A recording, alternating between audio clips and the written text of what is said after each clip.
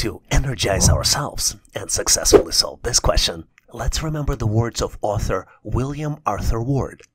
The pessimist complains about the wind. The optimist expects it to change. The realist adjusts the sails.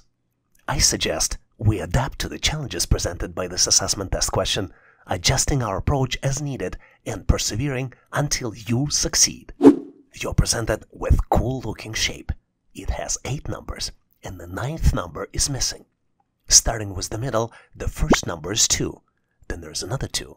Then there's number 6, 8, 12, 1, 9, 16, and then comes the missing number. You need to calculate and select out of 4 possible choices. Choice A, 25. Choice B, 32. Choice C, 36. And last but not least, choice D, 49. Well, I suspect you might have already tried solving this problem in your head and possibly anticipating a comment from me on how tough this question seems. Consider this. Every difficult question on the test is a chance for you to stretch your skills. Take a deep breath, have faith in your knowledge, and face the question with courage and tenacity. And know, we will support each other on this channel through this obstacle, growing stronger in the process.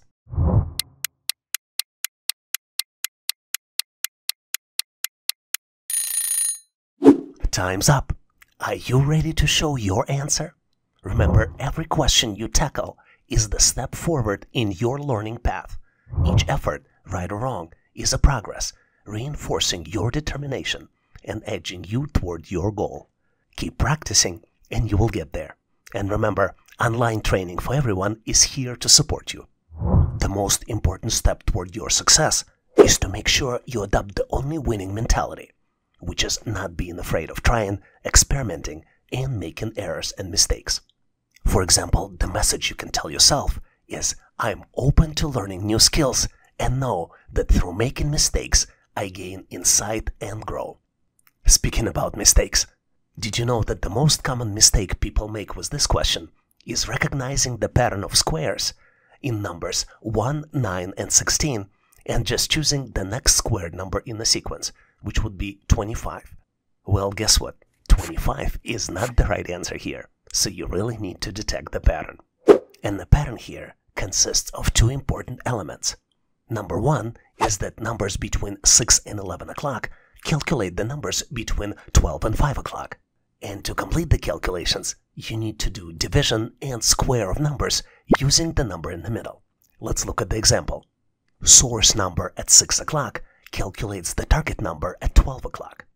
2 divided by 2 squared equals 1. Let's move forward and continue with the next number. 6 divided by 2 squared equals 9. Let's move to the next number. 8 divided by 2 squared equals 16. So to calculate the missing number, we need to divide 12 by 2, square the result, and get to the answer of 36. So the correct answer here is choice C, 36. To solve this intriguing question, let's draw some inspiration from Olympic gold medalist Wilma Rudolph, who said, "The reward is not in the victory, but in the effort." Keeping this in mind, let's focus on the process of problem solving in this question, finding satisfaction and fulfillment in the effort you put forth, regardless of the outcome. You're presented with 5 shapes. The shapes are 1, 2, 3, 4, and 5. And you need to determine which 3 shapes can build a square. Your first choice is choice A, shapes 1, 2, and 5. Choice B is represented by choices 1, 3, and 5. Choice C, 5, 4, and 3. And last but not least, choice D, 2, 3, and 4. You might have already tried solving this question in your head and possibly anticipating a comment from me on how tough this question seems. Well, consider this. Every difficult question on the test is a chance to stretch your skills. Take a deep breath, have faith in your knowledge, and face this question with courage and tenacity. And know, we will support each other in this channel through this obstacle, growing stronger in the process.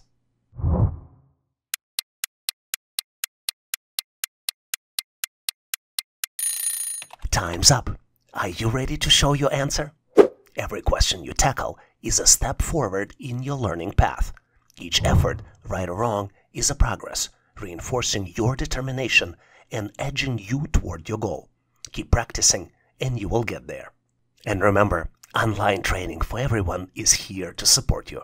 And the first step toward your success is to make sure you're not afraid of trying, experimenting, and making errors. In fact, the best approach you can adopt is to tell yourself, I seek to discover new knowledge, aware that mistakes are simply lessons in disguise. Speaking about mistakes, you probably would want to know that the most common mistake to solve this problem is manipulating with all 5 shapes presented instead of focusing on only 3 answer choices provided. Let's look closely how it works. Take a look at choice A, shapes 1, 2, and 5. Can you really form a square with these shapes? Take a look at choices C and D as well, and see if this is a possibility. Another mistake a lot of test takers make is forgetting that the shapes could be rotated. I'm pretty sure you're not one of them. Make sure to try to rotate the shapes in your mind to see if they can fit to build the target object. In fact, to solve this problem, you need to select the shapes 1, 3, and 5, rotate them, and build a square. So the correct answer here is choice B, 1, 3, and 5.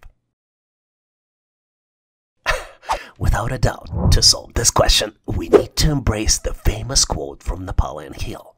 Strength and growth come only through continuous effort and struggle. So embrace the challenges presented by this question as opportunities for your personal and professional growth, knowing that perseverance is the pathway to success. You're presented with the octagon. Octagon has 7 numbers inside, and the 8th number is missing. Starting from the 8 o'clock, the numbers are 51, 93, 72, 85, 16, 36, 25, and then comes the missing number, which you need to calculate and select out of 4 possible choices.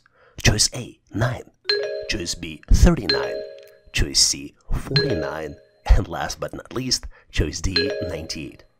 Well, I might know what you're about to say about the difficulty of this question, but remember, facing a challenging question in the assessment test can feel daunting, but every obstacle is an opportunity for your growth.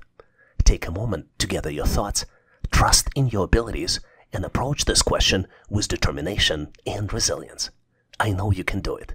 Together, we'll navigate through these challenges and emerge stronger on the other side.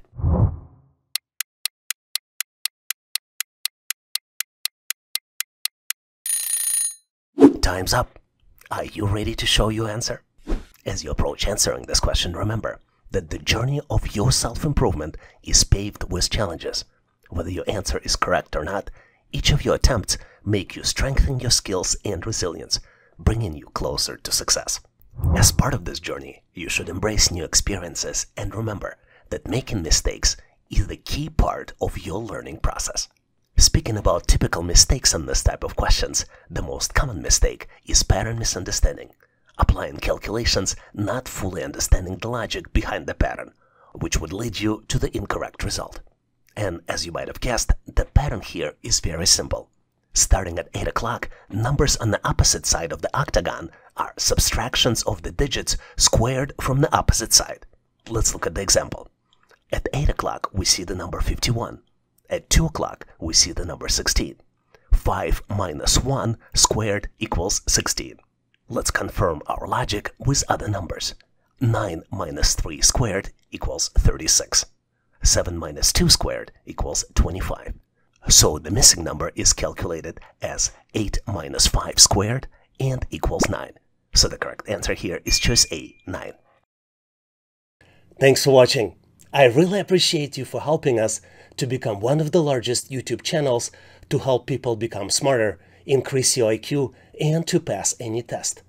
If the content of this video was helpful, please make sure to click the like button to help YouTube algorithm promote this video and help other people to find it faster.